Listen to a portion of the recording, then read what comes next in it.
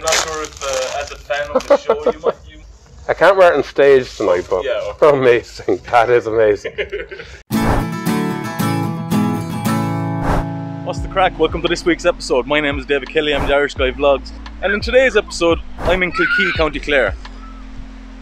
Spider-Man. But in today's episode, I'm in Kilkee, County Clare, and the reason I'm here today is because of the Marquee by the Sea. And the Marquee by the Sea is a music festival that they've had here for the past couple of years. And last night and the night before, the Marquee by the Sea was on. Last night the Blizzards played, and the night before Delorentos played. And a couple of weeks ago, my friend Mary told me that her boss was managing the Marquee by the Sea. So she said, if you want to approach him, he might be up for letting you do a video. So I asked him, and he did. And this is the video I made. And I just want to thank my friend Mary for doing that. She was really nice, and she didn't have to do that, but she did. So thanks a lot, Mary. Also, I had the opportunity to interview most of the band. So I interviewed Delorentos. Slightly vampiric as well, because you take the blood out of the first two producers. Blizzards, well, Bressie from the Blizzards. You're not cooking meth now, are you? No. It's just like, geez, I'm not a fan of that. And Liam Geddes. Probably the biggest for me was probably Hudson Taylor, because they kind of started off where I started off. And they were all really nice guys, really good interviews, and I'm happy with how it turned out. I've been here in Kilkee for the past 2 days. My friend Clare let me use her house. She donated her sofa and let me keep my equipment and stuff there. Thanks a lot, Clare, for letting me stay, and thanks for giving me a hand with the equipment as well, because I really did need it. Also, if you can't tell by my face, I'm a little bit hungover. It's now Sunday. Since Thursday night, I've had about 12 hours sleep in total, about 4 hours each night, and I've had great crack, and I hope you enjoy watching the video. And I hope you have as much fun watching it as I had making it. So yeah, let's go.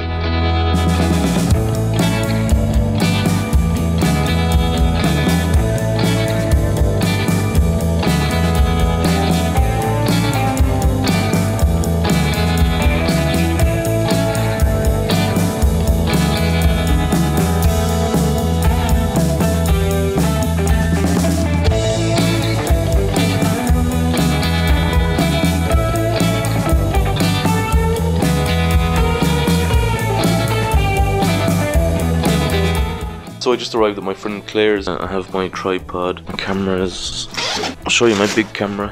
What I'll be shooting with today is my Black Magic. I have some lights. I'm a little bit nervous, but I'm excited. I'm just keen to get it done, you know. It's my first time doing an interview like this, and it's just, you know, I'm really looking forward to it. So it's Delorentos tonight, and then Bressie and the Blizzards tomorrow, hopefully. I'm gonna go down and set up in about 10 minutes and interview Delorentos. I've tried to like research a little bit about them. I've tried to like dig into their past, and I got them a little gift as well, so I hope they like it. I'm not gonna show you what it is yet. Yeah, it's a cool little thing, and hopefully they, you know, they appreciate it, and hopefully they appreciate the questions as well, you know. And I'm just excited now to do it, so I'm gonna get the rest of my gear packed. So I guess I might as well introduce the interview now.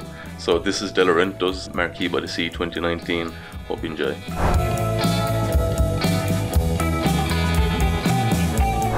Yeah, I'll do that. So you're both from Dublin originally, aren't you? We are. Well, No, originally I'm from Cork. Oh really? So, but we grew up in Dublin. Just be pedantic. I'm just going by what you know, what you find online, you know, and then you kind of Don't believe any of it. Nonsense. That's kind of worrying now, because I'm yeah, we like everything will be a lot. Yeah, false. yeah, true fake news or Yeah. But what do you think of the West Coast? You know? Is there a different pace of life, or? Well, there is definitely a different pace of life. It's slightly slower, which is amazing, and more. You know, it's stereotypical. You can say it is more chilled out. It's definitely a bit wilder in a nice way. Have you played any gigs here on the West Coast?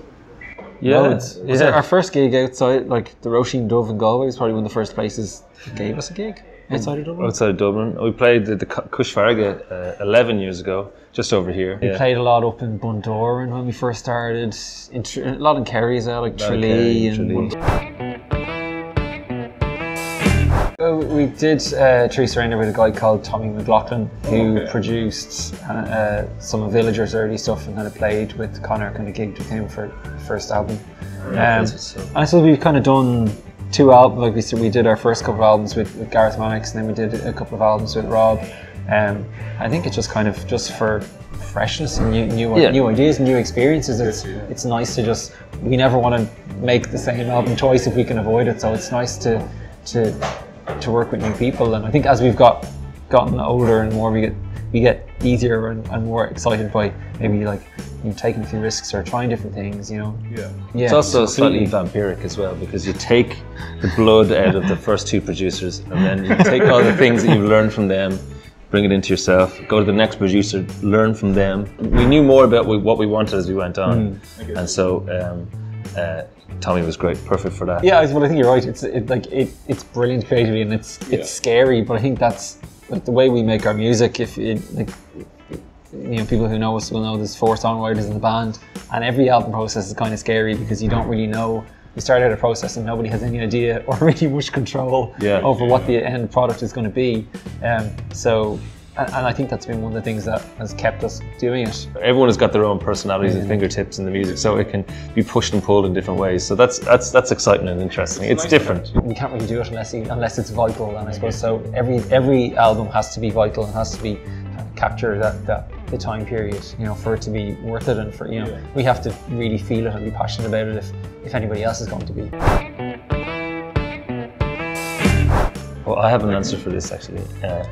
I know. It's not going to be what you think. Oh, isn't it? Oh, so around early 2000s, mad into music. We listened to the Arctic Monkeys a lot when they kind of came out. I was a really big fan of Idlewild. So we listened to a lot of Futureheads at the start. And within a year or two of starting, we'd supported those 3 bands. And I was such a fanboy, for Idlewild, watching them, I'm playing with them, And Futureheads, they were on the cusp. It's hard to remember, but on that first album, they were absolutely huge, and played this big gig in the Ambassador, and we supported them, and those kind of things are. We've played with bigger bands than those, but those at that time made a big impression, I think. Yeah. But one thing is that they won't answer our emails about our second album, You Can Make Sound, which the track listing is backwards on Spotify, and they just won't change it. And I'm like, so everyone comes in and listens to the final track, and then it goes, reverse order to Secret or whatever it is of the first track. It seems people seem to like it, but it's like. So they're taking creative license themselves. They're putting. Adding something. They're adding a layer, which is interesting. Yeah. All re-release. That's it. Yeah. Release it on purple vinyl. Part of the reason we want to make music is to experience it with people, and we're playing a gig tonight, and hopefully the room will be full, and that's what makes it. But we kind of don't have any God-given right to that audience or to any sort of, to the commercial success. We, as Kieran is saying, we try and be true to ourselves and then do the best job we can of spreading the word that we exist. And we hope that enough people go to the gigs, buy a t-shirt. That it resonates with them, If someone came up to me and loved our music, didn't have any money, I would give them an album. Now, don't come up. Don't hit it. No, but I prefer that you just. I wouldn't do that. Let's just be clear. And then get cash off. You mentioned that for Destruction. So, would you be a Guns N' Roses fan? Would you be? I am not a Guns N' Roses fan. So I brought you a gift, and that's why I was asking kind of Guns N' Roses if you like it, because in an old interview I saw that you wanted to play in Rock in Rio. That was one of the things that you said. Oh yeah. And one of the best bands I know to ever play at Rock in Rio is Guns N' Roses. Oh my God! So it's all coming together. It's not amazing. I know you like guitar. Oh wow! A tiny little Guns N' Roses guitar that you can just have just to say thank you for doing the gig, for doing the interview, and. It's right-handed, so I can't play it. I'm a lefty, but it's in tune. It's in tune. Can you hear that? That's lovely. Thank you very much. Thanks for doing the interview. Oh, listen, no bother. I just want to say thanks, and I know it's not much, but totally. I'll go in the practice space. That's it. It's perfect you now. might be able to hang it somewhere. Nice one.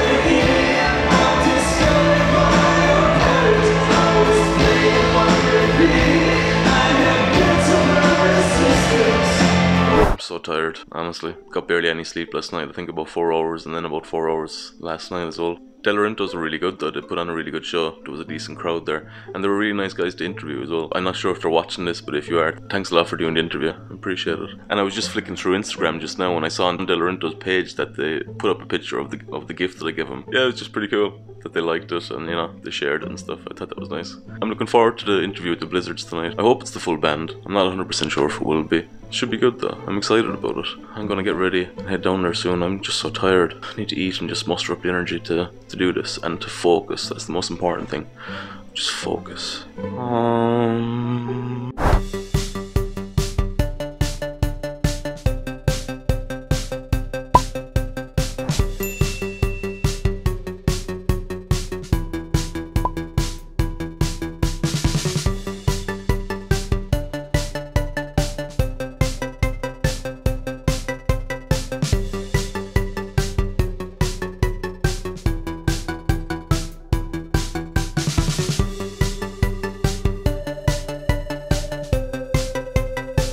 Where I got my drink last night. Should I go back in? I've noticed these all over Kilkee. They're like the signposts. They've got like knitting on them. I think it's really, really cool. I've seen loads of them around the place. They're really cool. Like, here's another one. They're really cool. And there's another one. I wonder what they're for though. Did it keep the poles warm in winter or something like that? Poor poles. Oh, so I'm taking a break from all the walking around and shooting and stuff. Got myself a nice little cone. It looks radioactive because there's so many sprinkles on it, but I'm gonna tear into this. To be honest, I don't care if it's radioactive. It tastes so good. You jealous? Got like sprinkles in my beard. You can hear the bands warming up in the background. I'm here with Niall, president of the. Is it okay to call you Niall? Whatever you want, man. You came here before. You just visited. We played Cush Farraga years ago at the festival. Yeah, it was a long time ago. Yeah, we I think it was the first Cush Farraga we played. So I've been here and I've played here myself. And I've been down here many times. I've swam in that sea. I've done some triathlons and stuff around here. So I know the area quite well. I did an Ironman for 3 years ago. It was alright. I think the training's tough. The hours and the commitment stuff. Yeah, a lot of prep. But I have to say, I'm not sure I'd rush to do another one, but it was definitely worth giving it a shot. No, I didn't in Copenhagen. Yeah, nice and flat. Oh, okay. See, I always thought that they kind of did them in the warmer countries, you know, with like the. Well, Copenhagen was 33 degrees. Yeah, I remember at the end of the race, the biggest problem wasn't my legs, was the sunburn. Absolutely scalded. Yeah, no sun cream on or anything. So yeah, it was like, but it was Copenhagen is also really flat. So for a lad my size, having a nice flat cycle was the way forward. Yeah, big time. It has the potential to do an inordinate amount of positive influence on our society, but it also has the potential to absolutely decimate and make Black Mirror look like Peppa Pig if we don't regulate this and make sure that it's used for the right reasons. And my fear is that at the moment the potential powers that be don't seem to be using their powerful influence for good. There's certain people in the world who have that capacity that will try to honour what this can do in positive ways, because it could have huge positive impacts on health, stuff like that. But also I looked at the last European elections in Ireland, and nobody mentioned AI. We're at the cusp of a new industrial revolution where this world is going to change almost unrecognisably, and no one's actually talking about this stuff.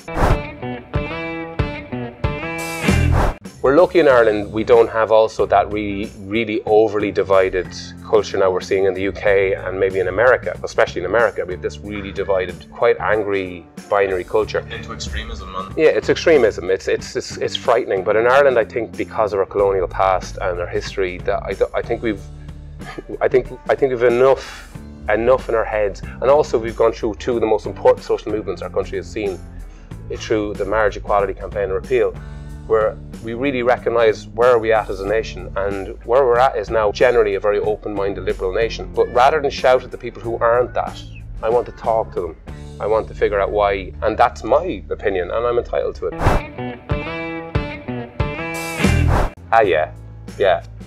I'm a massive pop fan, like good pop music. I was raised in ABBA and Boney M. I think also music has become quite based around algorithms and how can we appeal to a certain mass market who will like this stuff. It's very easy as a musician to get sucked down that road. We were never a band that were super appealing at a mass market. And that sounds terrible. Like when we first came out, the indie scene was big, and we were kind of an anti-indie band. We didn't like it. We didn't like the superiority complex that indie had. It was like, we're cool and we're cooler than everyone else. I didn't like that, and we never liked that. We never fit into it, and we never wanted to fit into it. I think the industry, since we kind of took a break for a few years, has changed dramatically, and thank God it's kind of found its feet again, because obviously the internet destroyed it for a while. And what Spotify is good for, it really allows bands who potentially who wouldn't have been able to tour Like there's bands who could release something in the Ukraine, and all of a sudden they go, well actually I can go and play in Dublin, there'll be 200 people at Wheels. That's good, that's nice, I like that. That's all Spotify. It's certainly not a revenue tool, but it certainly has a really important place in music. We can just keep getting angry that people illegally download music, or we can go, right, we have to change and move with this. And that's the thing, a lot of industries are now getting angry because the internet's destroying us. They're like, lads, you got a warning shot 15 years ago when it destroyed our industry, so if you're still worrying about it, that's your fault. What happened was I went back to study, and I thought the stuff I was studying was just so incredibly interesting and potentially helpful for people if I could find a way of kind of framing it in a way that can be relatively interesting, and also finding a platform where that would work the best. And I looked at other platforms, looked at YouTube, I looked at I think YouTube and probably podcasting are the two most effective platforms now available. So I just said podcasting was a really intimate platform. I can do it fast. I'm very good at audio editing. I can develop this myself, and I can move. I just put it out, and I was quite nervous about it, to be honest, because people keep thinking it's a mental health podcast. It really isn't. It's more a culture podcast, because I think culture is becoming more and more important to understand, because it's having much more influence on how we feel about ourselves and the impact it has on our internal kind of experience. And that's kind of what I want to explore, society and culture more than just health and wellness. Media, culture, the constant need to strive for perfection, this constant need to believe that this world is just this, f***ing reel of highlight reels on Instagram, and it's not good. But it's the modern world. So I have this other thing with the podcast that we had to say to people, listen, we can't stop technology, and I don't think we should, because there's many such nourishing, brilliant parts of modern technology that I think are just amazing. But there's many parts of technology that do deplete us and do hurt us and do overwhelm us. What I'm trying to talk about is how do we teach people to deal with that and to actually understand it a little bit more, so it doesn't have maybe as much of an impact on them as what it could if they weren't aware of it.